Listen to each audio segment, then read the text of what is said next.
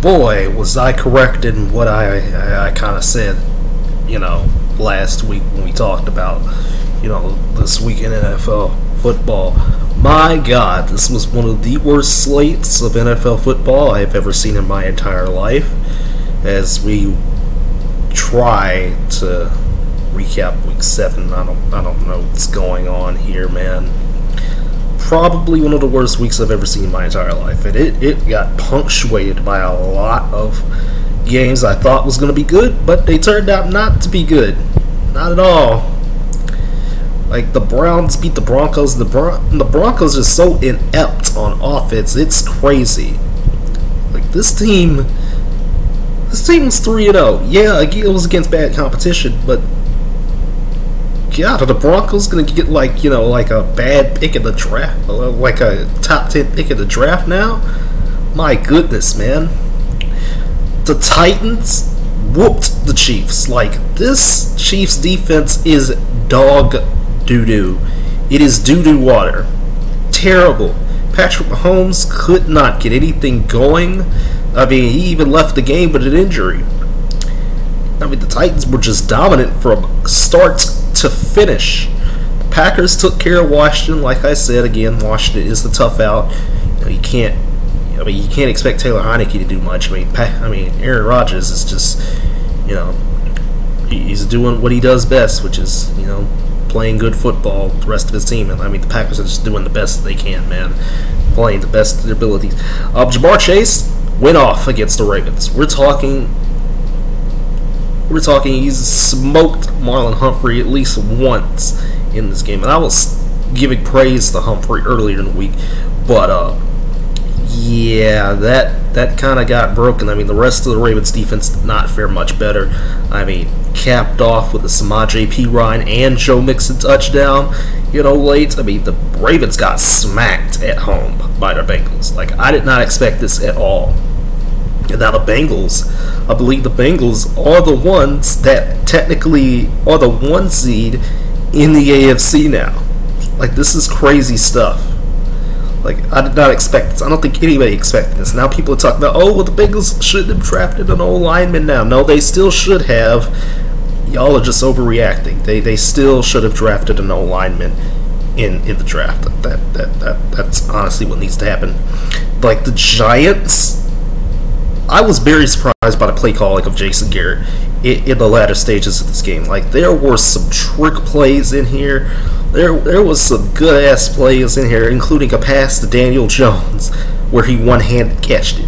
Like, this does not make any sense. Like, Sam Darnold was seeing ghosts out there. He got benched for XFL legend P.J. Walker. This was rough. Like, what happened to the Panthers? We all thought they were good too, but they're not 3-4.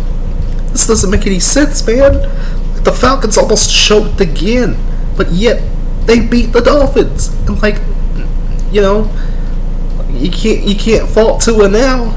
You gotta fault this defense for the Dolphins. I mean, I get it. There are injuries on the Dolphins defense, but you gotta fault the Dolphins for something, right? My goodness. Patriots destroyed the Jets like everybody expected. Like, this was like, I mean, they didn't have to score 54 points on the Jets, but they did anyway. Tough stuff right there. Now, the Eagles gave it a fight against the Raiders, but in the end, the Raiders did win. Same thing for the Lions. They're still winless. They gave the Rams a good fight. It was a good fight for them. Can't say the same for the Bears and the Buccaneers, though. Like, this was rough. 3 picks for Justin Fields. 3 more turnovers as well. Like, this was a rough game. Tom Brady and company was just looking. They were firing on all cylinders. Like, this is a rough game for the Bears. This is a rough game to watch.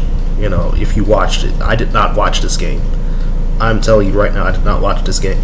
I did not. This was a rough game for the Bears. Like, they're 3-4 now. Bucks is still 6-1. In a unique score, I don't think I've seen it in a while. I don't think I've seen. Well, there was a it was 5-3 at one point in the Giants-Panthers game, but the Cardinals are still undefeated. They won 31-5 as the Texans. 31-5. This was rough, man. Whew, boy. Colts beat the 49ers. Now, this game was played in all sorts of terrible conditions, and the play on the field reflected that. You know, this was a rough game. I mean, Josh Norman, how many times do we have to see this dude get burned on big plays, you know? How many times? How many times? My goodness, man. Like, Wentz had a bad throw in this game that just, you know, I mean, I thought it was a bad throw at one point, or unless I'm looking at something wrong, because I mean, I was looking at the highlights earlier and stuff, or rather the lowlights, because this was a rough game. I have no idea how the Colts got 30 points in this one. Because I mean, Wentz only threw for a 150. As I'm looking at the stats now, can't seem to access the 49ers stats for some reason. I don't know what's going on. I don't know what's going on out here. But in the game that just finished up about 20 to 30 minutes ago, probably by the time you're seeing this, Seahawks, Saints, this was rough to watch. I mean, the game next week with the Buccaneers for the Saints is going to look a little bit more interesting. You know, the Manning cast was insane as always. I didn't watch it. I know there's some clips that got clipped, like Sue Bird being on it and Marshawn Lynch being on it. But I mean, other than that, Saints Seahawks was an ugly game in which the Seahawks won it, or rather the Saints won it at the end. Excuse me, my bad. I already messed up. I mean, this game was so atrocious to look at. You know, if you watched it, just an atrocious game all around. I mean, I know Jimmy G threw. Yeah, Jimmy G did. It was Jimmy G that threw that bad interception. I mean, this is just a rough week of games. Like, I do not want to experience this again. Like, this is one of the worst weeks of NFL football I have ever seen in my entire life. The expectations for this week were so high. They were so high, and I could not be more wrong in everything that I said in my preview video. I could not be more disgusted by what happened on the field this week. Thankfully, next week looks a little better, just a little bit. But yeah, there's not a lot. There's not a lot again next week. There's a couple of big ones, but not too many big games next week. And I'll be looking at. There's some big ones for sure next week. It's a lot better than this week.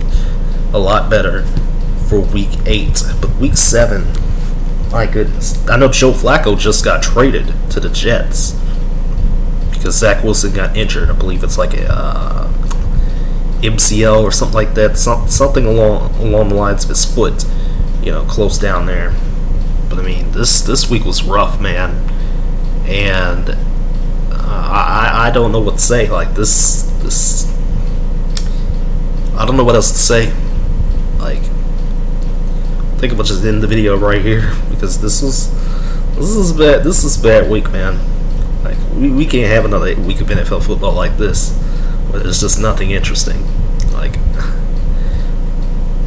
I'm always for the top teams going up against each other. That's what I like about the NFL, which is top teams going up against each other. So the fact of the matter that there wasn't really any matchups, you know, aside from a couple, and even those ended up being blowouts. Aside from you know a couple of games that became interesting towards the end and stuff like that.